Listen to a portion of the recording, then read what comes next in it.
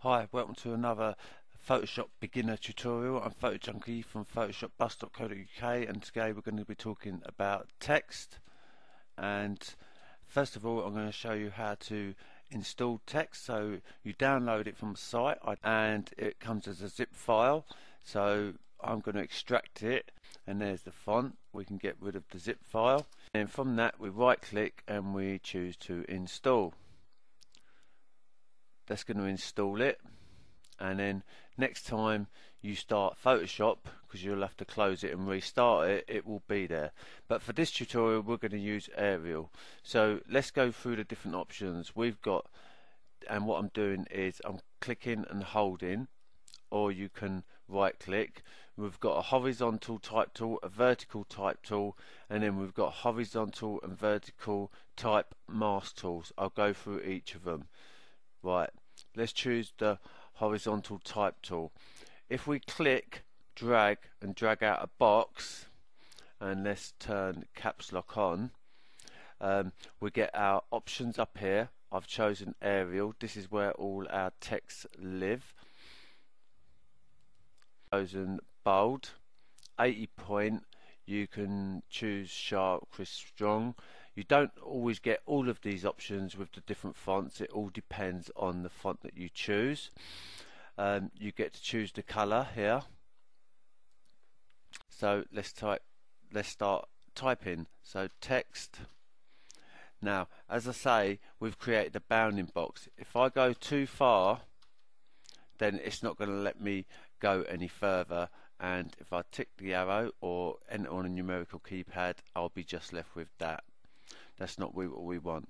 So let's just click and type text. While it's before we say yes to it by hitting a tick or by hitting the enter and numerical keypad, we can hold down Control and grab the corners and scale it, and we can then say enter numerical keypad. We can also press Control T, free transform it. We can double click on it, and let's say we want it at 72 point, like that. And also we can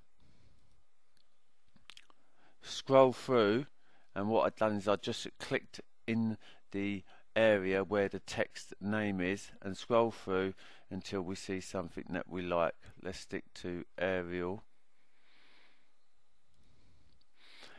The other thing we could do, double click on it, choose a color. We can change it to red. You see it's red there. We're going to stick with black.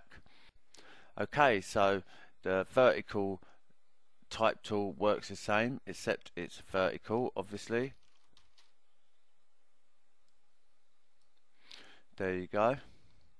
Let's get rid of M2 now, and let's go on to the mask tools. Horizontal type mask tool.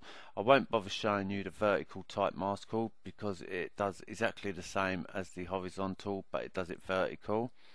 So let's take this up to, let's say, 100 pixels and press enter. We want area, we're going to choose bold. We'll use black because it doesn't really matter, and we're going to type text. Now notice it's pink. That's because it's typing it as a mask. So when we hit the tick or the enter on a numerical keypad, we don't get the word, we get the actual marching ants. We get the selection. So if we create a new layer, and on that, if we get a selection tool, we can right click and we can do transform selection, and maybe we want to make this bigger. Click enter. And why would we want to do that? Well, maybe we want to get a gradient. I've got this gradient here which is just multicolored, and then making sure we're on that new layer, we can run that gradient through it and it will affect just that selection. Now that's all. I think if we go to edit preferences and we go to type, we've got some options there. We've also got down here under interface we can have the UI language. I've got it English, of course, and we can have the UI font size, large, medium, small. I keep it on large. The difference being, if we choose small, then these samples will be smaller, or will be medium, or will be large. I think before this we had an extra large and they could be much larger, but they took a lot longer to load when you press the text tool, so it's probably better this way. So